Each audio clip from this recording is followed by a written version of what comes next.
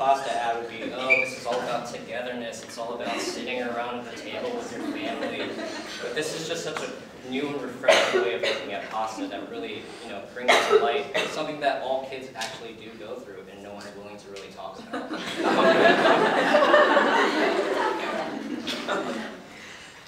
3, confront the good, the bad, and the ugly of reality.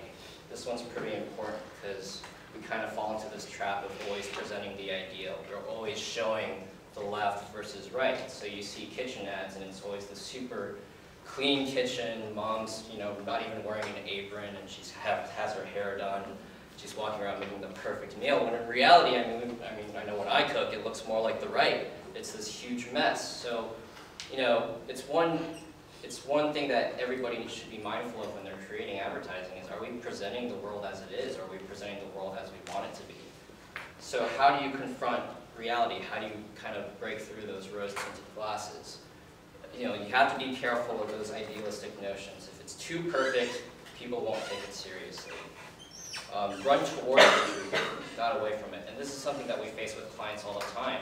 There's some things out there that they just aren't willing to touch, but sometimes that's the thing that they need to be talking about in order to be effective in their advertising.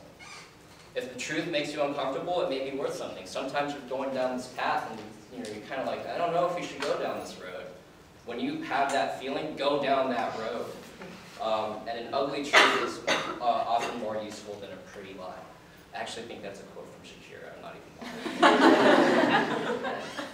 lying. So, what's an insight that kind of inspired some work based off of this? So, BMW came out with this anti-texting campaign, and you've seen all these. There's that new one where I think you're just supposed to text pound something. Pound X. I don't get that, why? But that's kind of the typical response is just don't do it, otherwise you're gonna die. But BMW came up with a cool insight. It's when you text and drive, you aren't being a good parent. I mean, you can tell people don't do this, don't do that, and you're just telling them not to do something, and they're not going to respond to that. But when you tell them you're not being a good parent, oh man, all bets are off. I mean, mom's going to slap you if you tell her that, but she'll pay attention. So this was the work that came up.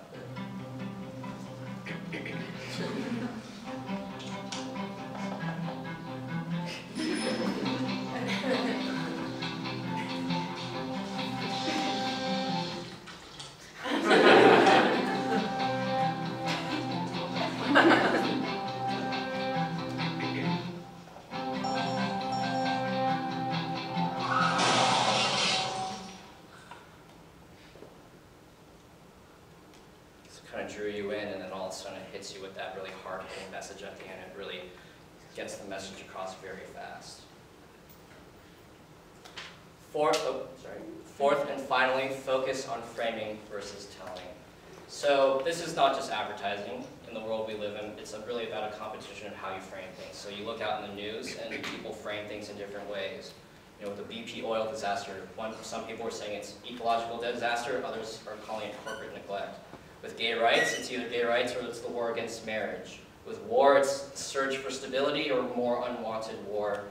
With legal immigration, some other people just call it migrant workers' rights. So there's different ways to frame different issues and get people to kind of get on your side.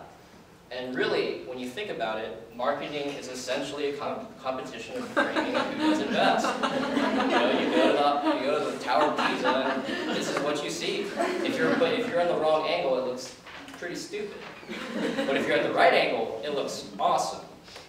So that's why we have things like, in the light beer category, most people were talking about, low calories, low calories, low calories. Hey, I don't understand how beer's healthy. I like to drink it, but I mean, you're kidding yourself. So Dos Equis came out and they just said, we're not about calories, we're about interestingness. And then you have the most interesting man in the world. That's something that everybody's familiar with, and now everybody's copying that today. You look at a Heineken ad, and it's about a bunch of interesting people on a boat. And so everybody's starting to emulate this. So kind of a way of reframing is the Sealy's a client of ours, the mattresses. And it was rethinking what a mattress is. Most people just think it's about box springs and firmness. But really, it's a horizontal living space. You spend more than a third of your life on your mattress. So why are we talking about it like it's some kind of product? It's something much more. And so we came across this insight, and this is the work that came out of it. Just a little loving early in the morning.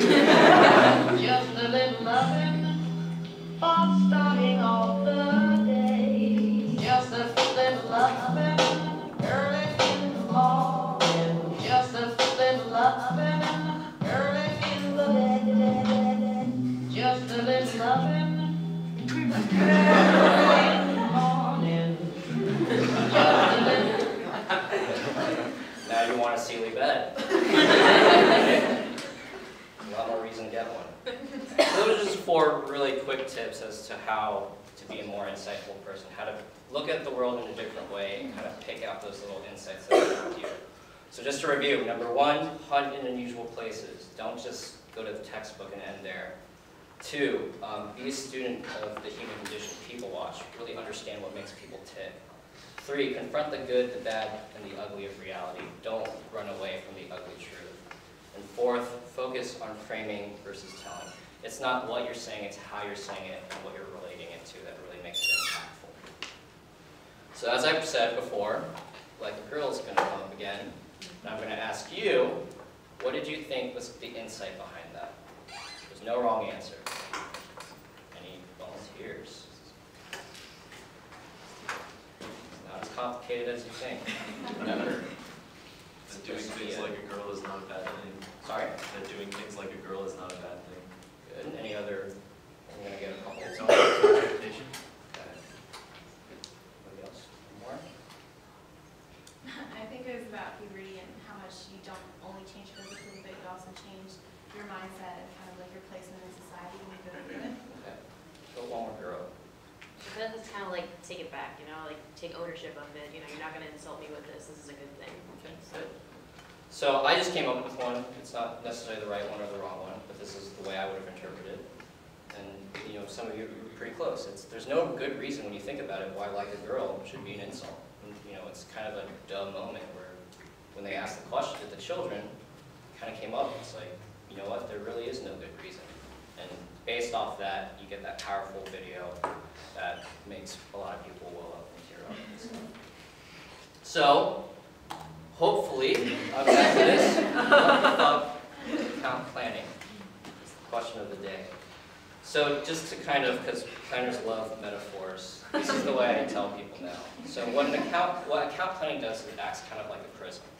You get this white light in, a lot of different components, a lot of noise, and then it goes into the prism, and what the prism does is it separates things, it teases it apart, it distills it down to its very core components. And what you get at the end is something much more compelling and beautiful and creative. That's kind of what I tell people. So, hopefully, that kind of sheds some light, not to use a pun there, what I do. But I get, planning is kind of a new thing in advertising. It's not the most, linear way of thinking about things. So, if you don't get what you do, hopefully this is what you said. If you still don't get what you do, which sounds like this is what my parents said after I showed them everything else. That's a good way I should end the presentation. So, again, I want to thank you guys for having me. It's my first time back at UF since graduating. So this is awesome to be back. It's kind of weird. Thank you, Katie. But most importantly, the leaders.